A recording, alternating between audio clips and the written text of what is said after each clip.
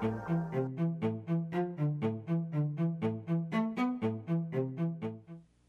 there, drone fans. Rick here again from Drone Valley. In today's clip, I'll explain the auto-discharge technology that DJI has engineered into the batteries for the Mini 2 and why it may not be working quite the way you expect it to in certain situations. Now, I know this is an incredibly popular topic, and I know that because we've been deluged this week with emails and voicemails and YouTube comments asking about the auto-discharge not kicking in. And my first thought when I started reading through those emails was, man, do we have a lot of nerdy viewers out there? And that's a great thing. I love answering those kind of questions. But when I get a lot of questions that are very similar, I don't want to just try and answer them because 500 emails, I'll be at the desk all day typing, I'll never get outside and fly. So I thought, perfect time for a clip. Let me sit down. It's springtime. There's a lot of new flyers out there, a lot of flyers that are new to Lipo technology. Let me explain the basis behind Lipo technology in general and why that's chosen to fly drones. But more importantly, when I hear about a problem like that, I don't like to just do a clip and parrot everybody else telling you that if you leave the batteries in the charging hub or you leave the battery in the drone, they're not going to kick on with that auto discharge mechanism. That's the problem. But for me, investigating why that problem's happening and finding a solution that gets you around that problem is really what the channel's all about. So the minute I hear about a problem like that, the nerd in me kicks in and I start thinking about, well, why is that happening? Why does it not discharge here, but discharge just fine on the desk? And why does it work on every other drone that DJI's made? So I spent a lot of time this week testing and a lot of time thinking about it. I had my nerd hat on quite a bit, and I've come up with a couple of what I think are reasons why it's not happening. I have my fingers crossed that DJI is working on a firmware update that'll take care of it, but I also have my concerns that they may not be able to fix it. So I want to give you a couple of quick fixes that will force those batteries to auto-discharge on their own, and I'll go through that at the end of this. But anyway, let me get started with the technology. So the batteries that are used in drones today are some of the most energy-dense products on the planet. And I have two drones in front of me. I have the Mavic Mini here and the Mini 2 over here. Now, the big difference between these two from a battery perspective, besides the color, this one's black and that one's gray, is that the Mini used lithium-ion batteries. It was the first drone and the only one I know of so far from DJI, maybe the Tello, that uses lithium-ion batteries. All the other drones use lithium polymer batteries, and there's a slight difference in the chemistry behind these, but essentially they share the same bloodline, if you will, from a chemistry perspective. So inside these batteries, you've got a combination of chemistry that produces incredibly powerful batteries in a really small space. So just for this one alone, the battery itself is about 7.5 volts. It's got like 14 or 17 watt hours of energy inside this little battery pack here. So they're incredibly dense. They're lightweight for the amount of energy they carry, but the challenge there is that they can be a little bit touchy in two certain circumstances. So lithium polymer technology does not like to be either totally discharged or fully charged. Think of it as sort of a spring. You don't want to wind that spring up and have to worry about it unraveling on its own. So you want to keep these batteries somewhere in that 40% to 65% charge level. That's where they're happiest. If you fully charge them up, they're sitting there going, all right, I'm fully, they're like somebody on caffeine, like when I've had too much coffee. They're like, okay, look, I got to discharge. Plug me into something. So that's a dangerous place for them to be, and that'll damage the battery, and over time, it'll reduce the battery's ability to maintain a charge. The other place that's incredibly dangerous is at the low end of the charge. So if it falls down to 20%, 15%, 10%, the battery at that point starts to get worried and it goes into hibernation mode. So the batteries will actually monitor what's going on with the cells and say, oh my gosh, I'm getting towards 10%. If it hits 10%, the battery goes to sleep. So it looks like a dead battery, but there's really a residual charge in there that you can wake it back up the minute you start charging it. So again, good on DJI because they're not selling you sort of naked LiPo packs. Like if you're flying FPV or other drones that use just a little battery pack that has two connections on it, that battery has to be charged by a smart charger, and you have to control how the current's being fired at it, what voltage you're firing at it, how big the cell is. With DJI batteries, you don't have to worry about any of that because, again, the geniuses over at DJI have said, look, we're going to build a lithium ion, or in this case, lithium polymer battery pack, and inside here, we're going to build a little bit of brains called a controller that will guide the energy going into the battery. It'll balance it across the cells. It'll protect it from overcurrent, over voltage. It'll protect it against short circuits or over drain. It'll protect it against temperature variance. And inside there, that controller is monitoring both of those cells constantly to keep you safe and to keep the battery safe and give you the longest life possible. Now, you can damage it a couple of different ways. The easiest way to damage a lithium polymer battery is temperature. Too cold or too hot is a bad thing. Now, the analogy I like to use when I'm talking about LiPo batteries is I want you to think of these batteries as a brand new puppy that you just brought home. and you've got to treat them that way. So if you're going to leave the puppy in your car and it's going to be 85 degrees, that's not a good thing for the puppy. It's not a good thing for the batteries. Same thing in the wintertime. You don't want to leave them in your garage. You wouldn't leave your puppy in the garage when it's freezing outside. So keep these at a moderate temperature. I always say if you're going to store them for a length of period of time, store them inside of a fireproof container. A lot of people use ammo boxes or tackle boxes, something metal that, God forbid, something happens with the batteries, it's sort of contained inside in that box. But anyway, lithium polymer batteries, again, keep them at 40 to 65%. They're going to last you a long time. They're going to be ready to go. Now, the challenge is, if you fly a lot, you may want to charge them the night before, and then they're sitting fully charged all night. That's really not a great thing. I typically will fly them till I get them down to about 30%, and I'll put them away. And then the next morning when I'm going out to fly, I'll put them on a multi-charger, charge them up, and head out the door. So they're fully charged when I leave. When I come home, they're fairly depleted, and that's probably the safest way to go.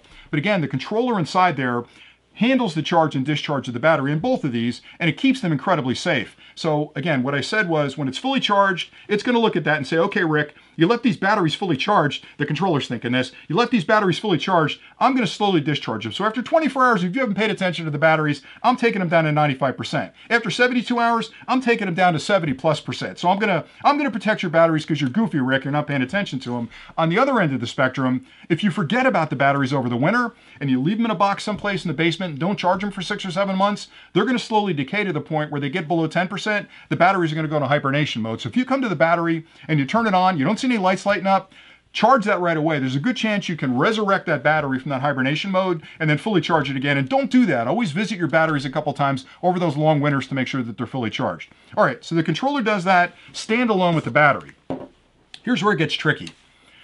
The battery also communicates from the controller and the battery to the electronics in the drone. So the battery itself isn't just providing voltage and current to the drone to fly, which is really important. It's also providing information about the battery health to the drone. It's checking both cells to make they're working okay, the temperature's good, everything else is good. It's telling the drone, hey, we're in good shape, here's the charge level. If you're flying out 1,500 feet, you got another 6 minutes before I run out of enough energy to get you back to the landing mat. So there's a constant conversation going on between these two units. Now here's where the problem is.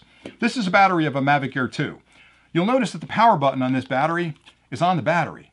Where's the power button on the mini batteries? There is none. You can't turn the battery on from inside the battery. You can only turn it on by hitting the power button in the drone.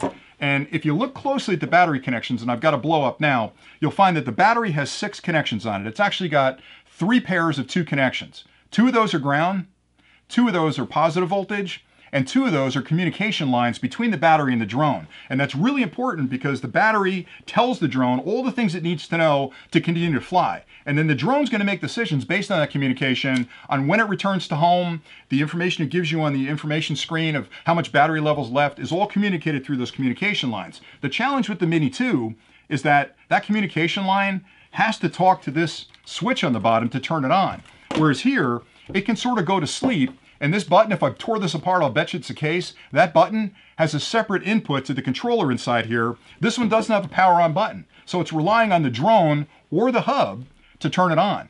And the sense line would have to stay live to do that. So this battery can't go to sleep because there's no other way for me to turn it on but to hit the button on the drone and communicate between those two. So it's in slumber mode all the time, but it's got to be ready to spring into action at a moment's notice when that button is pushed. So I think the challenge is with the self-contained batteries and pretty much every other drone DJI makes, the on button's right of the battery. With this one, it isn't. And again, having a connection between that button and the controller to say, look, you can go to sleep, but when I hit that button, I want you to wake up. This one has to keep that communication channel open. So from a programming perspective, it's going to be tricky. It's going to be tricky to figure that out because if the only connection between the battery and the drone are those 2 communication lines, they kind of have to be watching all the time, for the drone to wake up. I don't know how you put it to sleep, but still have it awake enough to pay attention to the drone. So again, I wouldn't bet against DJI. I'm sure their engineers are hard at work on this to sort this problem out. But for now, I think the challenge is that you know for a fact that if you leave them in the charging hub, they're not going to auto discharge because they're sitting there waiting for you to push this button on the side and connect something up externally. And also there's a controller inside here that keeps track of what's going on with the battery. So there's actually communication through those same communication lines between the batteries and the hub. And that's what it uses to determine which one's least charged, which one's next charge, which one's full charged, and deciding which one it's going to charge in order. So the communication between the batteries and the hub and the drone are things that are kind of tripping you up when you think about this auto discharge mechanism. All right, having said all that, how do you get around it? Well, the simple answer is don't store the batteries in the hub. Everybody will tell you that. If you watch any of the clips out there, they'll say to you, look, if I leave this battery on the table, it's going to auto-discharge on its own. It's going to do exactly what it's programmed to do because there's nothing touching those communication lines at this point, and it's going to go into auto-discharge mode after a day. It's going to knock it down 5%, and after 72 hours, I think it goes down to 75%. The same problem with the drone. If you leave it in the drone, it's touching the drone, those communication lines are touching the internal controller, and it's not going to discharge. So the first way you fix the problem is to leave the batteries outside of the drone. Now my recommendation is, if you bought the Flymore combination and you've got the charging hub, you can actually, they fit and they're a little bit tight, you can spin them around in the hub and not have the connections touch the front. So you can see they're backwards. Normally they go in this way. If you spin them around backwards, you can keep them in the hub, and they're not going to touch those communication lines, and lo and behold, they'll auto-discharge on their own. Now you can't leave it halfway out of the drone, so my suggestion is if you have the Flymore combo, put them backwards in the hub. When they're fully charged, they'll auto-discharge on their own if you don't use them right away, or you can pick up something like this Lipo Safety Bag. This is a battery protection bag that's made out of a special fireproof material. It actually has fire retardant material inside of it. These batteries fit in here just fine, and I like these a lot because what you get with this, boy, that's really in there tight. What you get with these Lipo battery bags is, number one, it protects it. If, again, heaven forbid, the battery bursts into flames, at least it's contained inside the bag and it's fire retardant, so you can deal with it. The other thing it does is protect the battery from damage, because one of the reasons you get Lipo fires on lithium polymer batteries is if you pierce that outside skin and those chemicals mix, or they are exposed to air or water, even worse, that's when strange things start to happen. The batteries will go nonlinear because they're fully charged, like that wound spring, and you've just pulled the pin out, and that spring's going to unwind really quick. The battery's going to want to discharge, and if you've ever seen a Lipo fire, and they're rare, I'm not trying to scare you, but if you've ever seen a Lipo fire, they burn hot, they burn forever until the chemicals are extinguished. They'll burn through the floor, they'll burn through the second floor. It's sort of like one of those, you know, those nuclear blobs that you see in the horror movies where it hits the floor, burns through, hits the next floor, burns through. That's exactly what they're going to do. So the only way you can put them out, you can't hit them with water because that just excites them even more. You've got to hit them with sand or some kind of powder to put them out. And again, you're never going to have to deal with that because I'm sure you're going to be a responsible drone flyer. Protect your batteries, only charge them when you're about to use them, and let them auto-discharge when you can. All right, so that's pretty much it for that part of it. Now, the last thing I'll say is that you could pick on DJI and say, look, how'd you miss that? Well, these are lithium-ion batteries. Now, lithium-ion batteries, curiously, don't require the auto-discharge. So the Mini 1 didn't do the auto-discharge. Basically, they'd sit in the hub, they'd sit there fully charged and be happy. Lithium-ion batteries are a little bit safer in a fully charged state than lithium polymers are. They're less resistant to, you know, memory effects and things like that, or did I charge it enough, didn't I charge it enough? And that's basically what you have in your phone, you have in your laptop, or typically lithium-ion batteries. And they basically took this technology and probably a lot of the programming behind it and transferred that over to the Mini 2 when they designed this product. And somewhere along the line, somebody missed something on auto discharge function. And again, if I were a programmer and I spent a lot of time around programming, I'm sure that I could come up with a logic diagram that would be able to fix this and then code that into programming. And I'm sure there are brilliant people working at DJI that are way smarter and better looking than I am that are going to code that and make that change. So watch for a firmware update. When I see that come out, I'll definitely talk about it on the channel. But in the meantime, if you're flying the Mini 2, and you like to fully charge your batteries and you may not get to use them for a couple of days, if you've got the charging hub,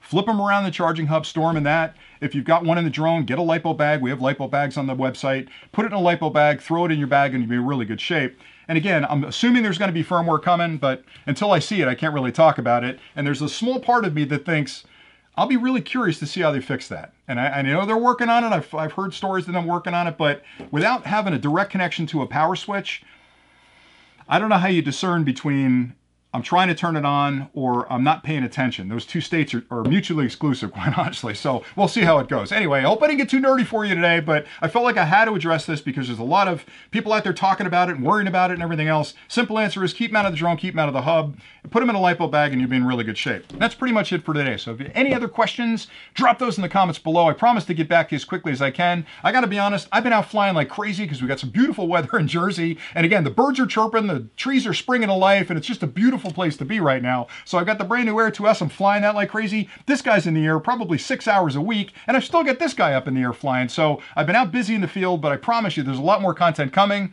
And again, if you've got questions, let me know. If you haven't subscribed to the channel, we're about to start the Drone Valley team next month. Hit that subscribe button down the bottom and join that team. Actually, join the family first. And if you think there's value in the team, you can join the team as well. But we've got a lot of giveaways coming up in May and a lot of other cool surprises that are coming around high-tech gear as well. So thanks an awful lot for watching. And until next time, happy flying.